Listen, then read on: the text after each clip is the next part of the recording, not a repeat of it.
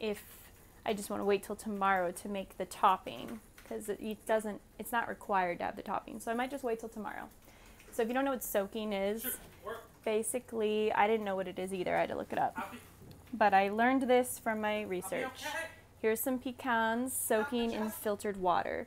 So when it comes to nuts, things like pecans, hazelnuts, things that you're supposed to have for protein, if you are vegan or on the keto diet.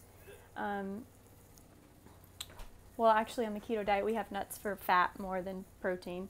So we have actual protein for protein. But anyway, so what it is you actually can't really digest nuts.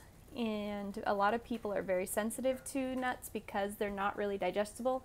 They have some kind of like enzyme inhibitor or something like that that prevents your body from fully digesting them.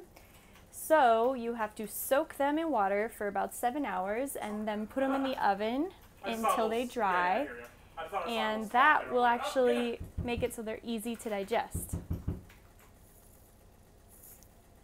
I don't know if you guys heard that, but there's like banging coming from upstairs. Interesting. Neighbors. So much fun. Yeah, he was like straight that way. So yeah, basically if you soak and then dry your nuts, it will...